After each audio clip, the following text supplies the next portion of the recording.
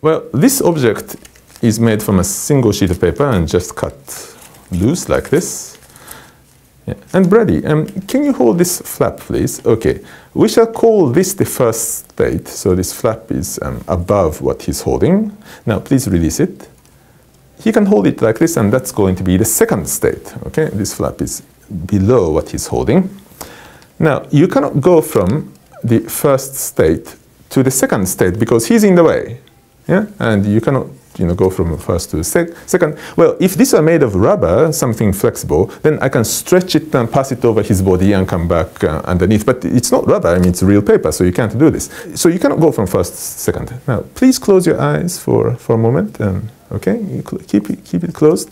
Now, I'm going to do something. And open your eyes. What? He went from the first to the second. And he was holding this all the time. He didn't let it go. So how did it happen? That's really strange. From this state to this state while this is always being held. So let's do it with eyes open this time. Can you hold it again? Now, you can keep the eyes open. First, I'm going to roll it like this. And that's like the pair of handcuffs.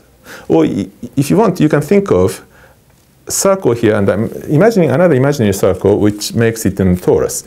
And mathematicians like to say, I reverse the orientations of both generators of the torus, loops of the torus, and I do this. And then that keeps the orientation. I'm on the other side. We're coming up the other side, and yes, indeed, we're on the other side. So that tells us this is indeed a Mobius band. Does it make a practical house? Oh, I think we orient it like that. There are houses that are slanted, like the towers in Madrid, for instance, right? So there's nothing novel there. You probably would have to either run the elevator at an angle, which you can certainly do with a special track,